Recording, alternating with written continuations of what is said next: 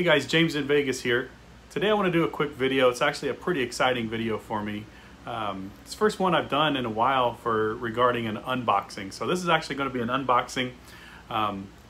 Quick story is I bought a, a wet jet Swiffer mop, and it broke on me after about 8 months. But I really enjoyed the fact that I could just mop up anytime really quick. And but the thing's like $40, $50. So I'm like, well, if I get another one of those, how long is it going to last? Whatever. So anyway, today's exciting because I decided to purchase a robot vacuum. So this robot vacuum, it's a Deebot 661, I believe it is. But it does vacuuming, and you can also put in a mop attachment to where it'll do mopping as well. So my whole plan is, since I have Stella, my little dog, she leaves hair everywhere, so I'm constantly sweeping the floor, I'm constantly mopping the floor, and I figured this way to just make it a lot easier for me, just to have the robot vacuum just go around and vacuum all the time, and then maybe once or twice a week throw in the mopping attachment and have it mop the floor for me, since these are like vinyl, I guess they're like vinyl plank floors in here. So that's my plan, and I'm going to go ahead and go through the unboxing with you and kind of give you my initial impressions of the robot. Later on, a couple weeks from now, maybe after the robot's been operating for a while, I'll give you a good review of it and show you the operation of it as well. But today's going to be just like an initial unboxing and initial impressions of the unit itself. So let's get going. All right, guys, well, this is it. This ginormous box has the robot vacuum and robot mop in it. I did order a couple other things, just in case, in the future things break or I need replacements. So this box here, I actually ordered, these are replacement mop pads. And I guess when we open up the vacuum, the robot, you'll see kind of what they are. So these are the mop pads. I don't know if they're washable or not, if they're reusable. I think they are, so I'll find out, but I got a few of these here. I always like to have spares on anything that I get, because you just never know what breaks and what needs to be replaced and how often you can get it. And then this box here, this is actually like a parts kit. So this one, it has extra brushes. It has, let's see, 1, 2, 3, it has 6 extra brushes, and then it has just like a little filter pad, a little foam thing for the filter, for the air filter. Then it has these little replacement air filter pieces. So it's got 4 of those, and 2, 4, 6 of these pieces. And then it also has a couple of extra mop pads, and then a little tool like a cutter, brushes, and then I guess that's a scraper to get hairs or whatever off the other brushes, and then just a little screwdriver to probably disassemble these things. So it's always good to have spares with anything. And like I was saying before, with my $60, I think it was like $50, $60 for my wet jet, it was Swiffer wet jet. This thing was only, I think it was like $160 for the robot. So I figure in the long run, it's cost effective for me to do it this way, because first of all, I don't have to be the one to mop and sweep all the time. I mean, obviously up in the corners and things like that in this little place, I'll have to get into and do it. But like day-to-day maintenance and day-to-day mopping and day-to-day vacuuming, plus with her little hair, that's all I really wanted to do, just so I can keep the hair up all the time and never have it accumulate. So, but anyway, let me set these little boxes aside, and then we'll open this bad boy up and see what it's all about. Pretty excited about it, actually. And let me know in the comments if you've used this particular robot before, or if you have any other kind of robot vacuum, or what your thoughts are, because I'd be curious. This is my first one, and I'm really hopeful, so we'll see. And right now, actually, while I'm opening this box up, if you would take a moment to like and subscribe to my channel and hit that bell notification. So I do plan on bringing up more videos. I have some pretty good, pretty interesting announcements as far as like my career and my love life and everything. So I'm hoping to put some of those videos on here as well. But in the meantime, if you haven't already, please like and subscribe and hit the bell icon. And if you have already, I appreciate you. And the more I get, the more I'm going to make videos of. So let's go and dig in and see what we got. And of course, we got a box within a box. Let me just toss this box out of the way. So this is the Deebot EchoVac Deebot. It is Alexa and cancel. It is her and Google compatible. So it is a Wi-Fi controlled as well. So let me go and pop this one open. I believe it was a 661. I'll put a link in the description on Amazon where you can find it. And I purchased this, so this wasn't like a gift or anything like that, or wasn't sent by the manufacturer or anything like that. This is my own money for me to use. But what do you know? It's another box. Packaging is so far pretty darn good, let me tell you. Yeah, way better. Okay. So this is the Deebot 661.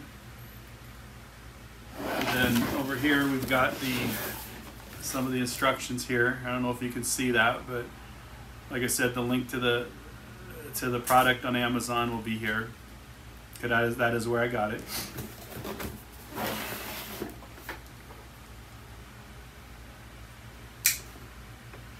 You know, I've always been fascinated with iRobot products, but they're just too much money, you know, and there's a lot of options out there right now that are cost effective, and the technology has kind of improved to a point to where even the entry-level robotic things are pretty good. You know, you might get some quality issues here and there because I think everything's made in China. I think this is even in China. I'm not 100% sure. But still, I mean, the quality on most electronics is pretty similar to each other now to some degree. So let's go ahead and open this up. Packaging is really good. I mean, real solid cardboard. You got this molded, I don't know, molded cardboard material here as well. Looks like we got the manual, which is actually pretty thick. Pretty surprised there's a lot involved on that. Have to go through that and see what I got to do. Another foam protector for the top of the robot. Packaging is amazing. I'm really impressed with the packaging. Got the power cable for the charging station. Here's the charger itself. And I'll take these all out as well. It looks like this is the mop reservoir. Let me just go ahead and pull these here. So it comes with the a pad already, and looks like it just Velcroed on. So this is the mop reservoir where you put the water in it. I'll have to figure out how to do that and show you. It looks like it can hold up to 300 milliliters, which for you people who drink, 750 milliliters is a bottle of wine. So it's a little bit less than a bottle of wine. Comes with that. It comes with that tool that I got in the kit as well. So that's good. I got an extra one of those. And then here's the power adapter for the charging unit. And then here's the charging dock. Charging dock's pretty light, which, you know, honestly, wouldn't really expect it to be much more than, again, mostly plastic anyway, you know, so you set this on your floor and the robot docks to it and charges up.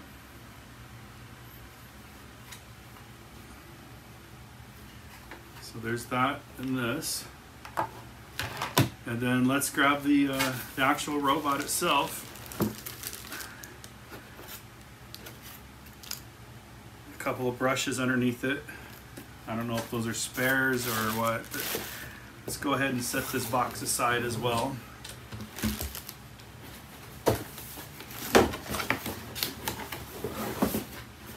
It's a nice box. I mean, the packaging is really, I'm impressed with the packaging.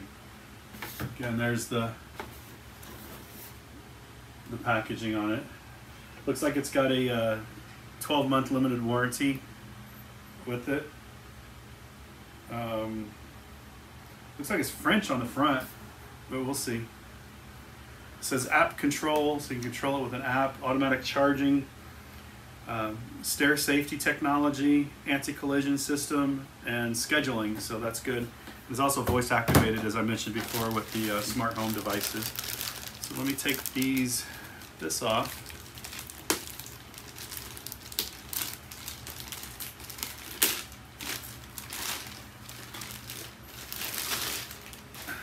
Okay. So yeah, so these are the brushes that were underneath. Guessing those just snap in, I don't know. Yep, those just snap in.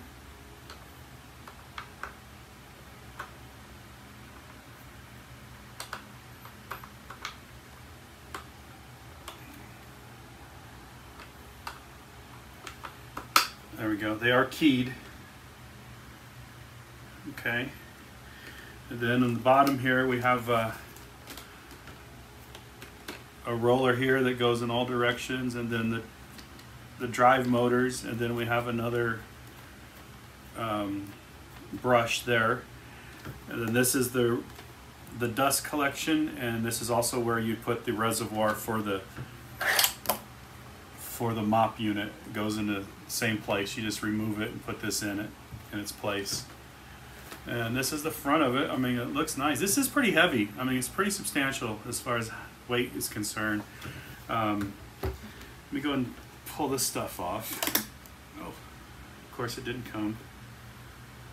I don't like to have these plastic stuff on it. And of course it's staying down, so. All right, well, let's do that. I'll do that later, off camera. Let's get a tape measure and see what the sizes are.